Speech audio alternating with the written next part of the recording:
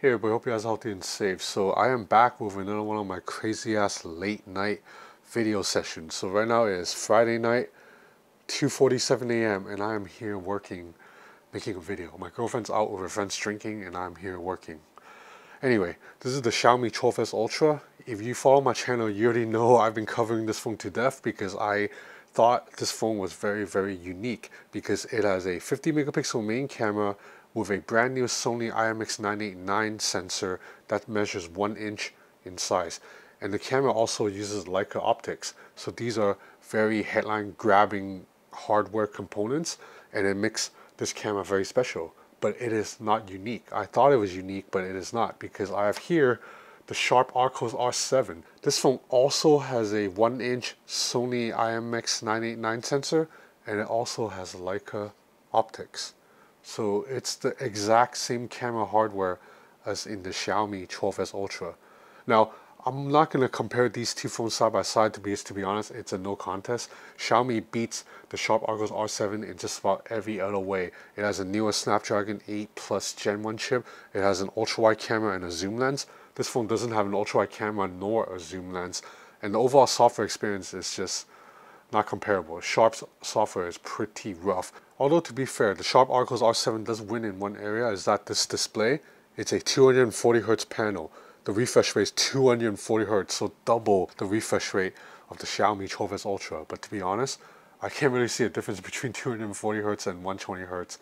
Anyway, I'm not going to talk anymore about other parts of the phone. This video is just going to focus on the two main cameras because it is 2:47 a.m. right now, and if I talk about everything, I'm going to be here till 5 a.m.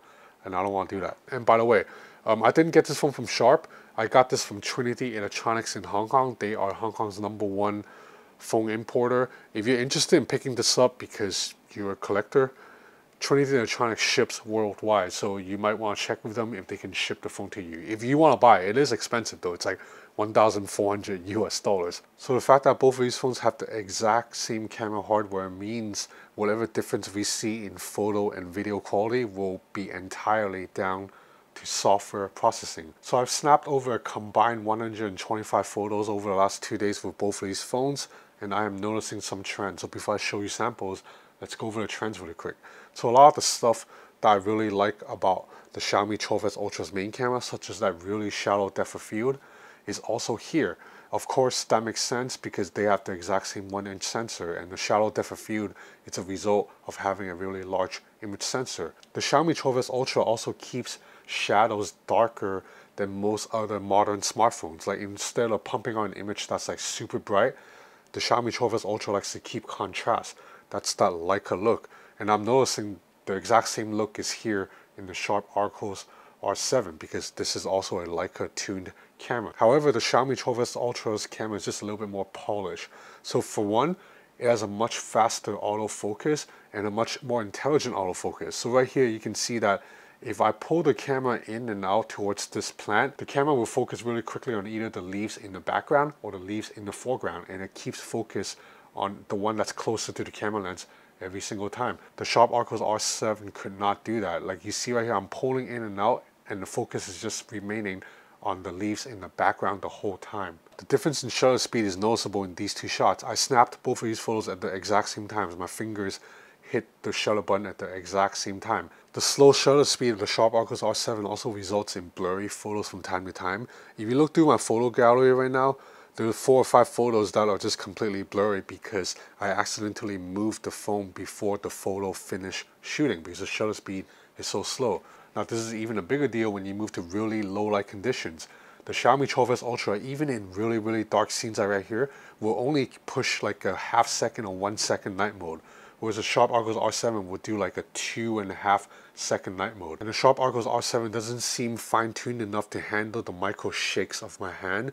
Because you can see here, I'm keeping the camera still, but look at the shots that come out. The Sharp Aquos R7's image is still quite blurry compared to the Xiaomi 12S Ultra. So the Xiaomi 12S Ultra is just a more polished camera. It won't make mistakes as often as the Sharp Aquos R7. However, when the Sharp Aquos R7 does get the shot right, it is neck and neck with the Xiaomi 12S Ultra in photo quality, and that's damn impressive. Anyway, enough talk, let's look at photo and video samples. Okay, so I have all my photo samples here separated into 5 categories. So we'll look at day photos first because these are the easiest shots to take. Okay, so for every side-by-side photo comparison, the Xiaomi images on the left, Sharp Aquos R7's on the right. So both of these shots look pretty good from afar, but if we pixel peep, we can see that Xiaomi's image is just a little bit less noisy. There's a lot of digital processing here in this dude's purple shirt.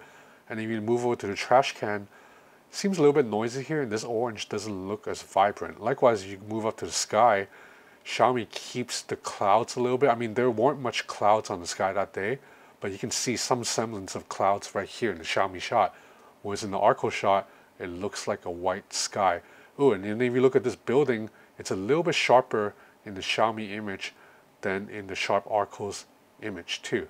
So, you know, it's a very close call, but once you pixel peep, the Xiaomi image is just a little bit better. And that's going to be the theme for just about every photo comparison. Now moving on to the second set, same thing. It looks pretty good from afar, but then you jump into actual size. And the Xiaomi image is just a little bit sharper right here. Look at this window. You can see the faces of these models. You can read the text. It's a little bit blurry here. You move to the window, again, it's much sharper here. Look at this text up top. Look at these faces right here.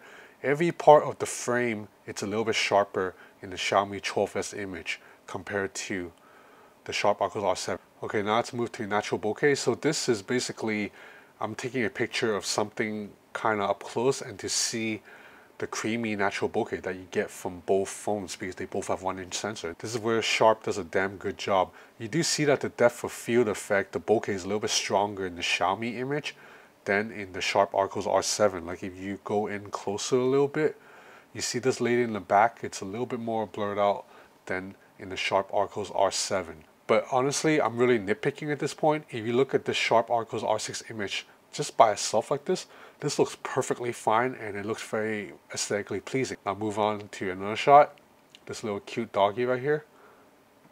Again, both of these shots look really good with really natural depth of field. The depth of field again is stronger in the Xiaomi than in the Sharp Aquos R7. Let's go into this doggo's face. Once again, Xiaomi shot is just a little bit sharper. See right here, it looks very soft on details right here. Next, we're moving to contrasty shots. So these are shots with parts of the frame that's really bright and then parts of the frame that's really dark. And you see both of these shots look very similar. Sharp might have exposed the sky a little bit better. It was a very tricky sky to expose. I guess you can give a win to Sharp here. Xiaomi is blowing out the clouds right there a little bit.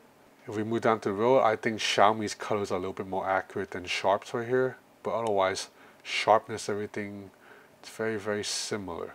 Now we move to kind of dark scenes. So these are photos captured at night, but because Hong Kong has so many city lights, it's still not super dark. This is perhaps my favorite shot I captured with both cameras, and both shots just look so good. This is like a virtual tie. I really can't pick a winner. If you look at the sky, the purple sky, both phones expose that purple perfectly.